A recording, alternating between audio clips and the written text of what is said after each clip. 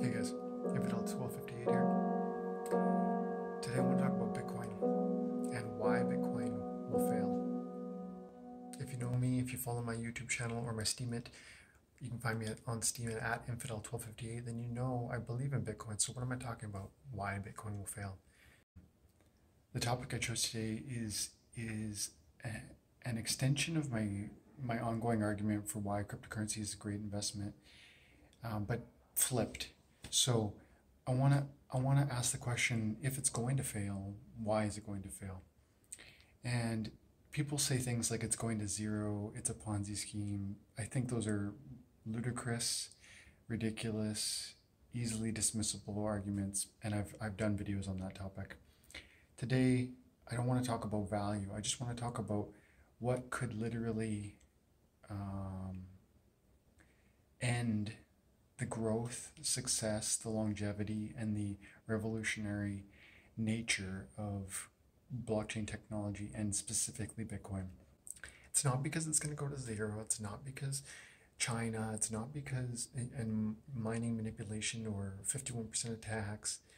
But if there is any reason why Bitcoin could fail, it's definitely because of this one factor: complication, misunderstanding, lack of education, all tied together, where the audience and the holder of Bitcoin and would-be holders of Bitcoin simply say, I can't understand, I don't understand it, I won't try, I give up. It's the same underlying idea for why people prefer to drive as opposed to fly. They think flying is less safe because they don't understand the technology behind flying. They can't personally fly themselves. So some people are afraid of flight, even though statistically speaking, it's far safer than driving. And so there's a dissonance between fact and belief.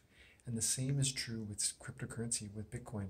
There's a dissonance between fact and belief around how secure Bitcoin is, because there's an underlying misconception about how it is secured. People feel that Bitcoin is secure by nature of its code, and that's true, but it's made insecure by your handling of the code. So specifically, a Bitcoin wallet has passwords on it. Those passwords can be made by you, and they can be very complicated or very simple. Simple passwords are easy to hack, and if you leave your phone or your computer where your Bitcoin are stored open and somebody can easily guess your password, then they can send their password, your cryptocurrency, away into their own wallets, stealing it easily. And so simultaneously the code can be secure, and yet your cryptocurrency can be insecure. And it works because of how you are a factor in the equation of security. And so if Bitcoin's going to fail, it's because of this issue of insecurity by user, insecurity introduced by the audience. What password complexity do you apply? Do you write your password down and store it somewhere where people can find it easily? Do you use two-factor authentication? Do you have a mnemonic recovery for your seed? Do you know what a seed is? Do you leave your seed recovery lying around? Have you told someone that you shouldn't have about what the seed is, or what your password is, or how much cryptocurrency you have, or on what devices you keep it? Do you know what a DAP file is and how to back it up? All of this is an educational process. Cryptocurrency is a new and revolutionary technology that can change the lives of billions of people in the world, and it will. But if it fails, and I don't think it will, but if it fails, it's going to be because of the complexity involved in learning this new technology, and it's going to be the same underlying dissonance that arises when people say to themselves, I'd rather drive than fly because it's safer. And it isn't. Statistically, it's not.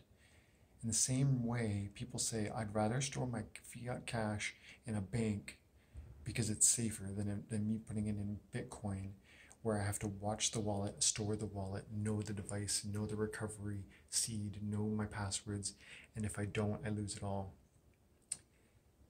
Yes, this new technology requires you to learn a new way of operating, but it is more secure. And so this vulnerability of cryptocurrency is in fact a feature of cryptocurrency. It's a benefit of cryptocurrency. There is an increased responsibility of you, the user, to understand the system and then put it to work for your greater defense. Take advantage of this feature. Learn all of these components of cryptocurrency security are. Understand them thoroughly. Buy a little bit of Bitcoin and put it in a wallet and grow your knowledge through daily use of that wallet, and you'll be better for the future, because this cryptocurrency, this technology is not going away.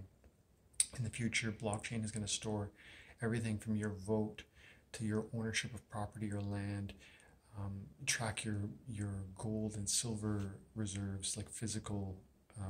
It's gonna track where the food you bought and the diapers you ordered from, and the baby food that you provide your children, where they originated from, how they were tampered with or kept safe during transition. It's going to track everything, and it's going to keep it more secure than ever.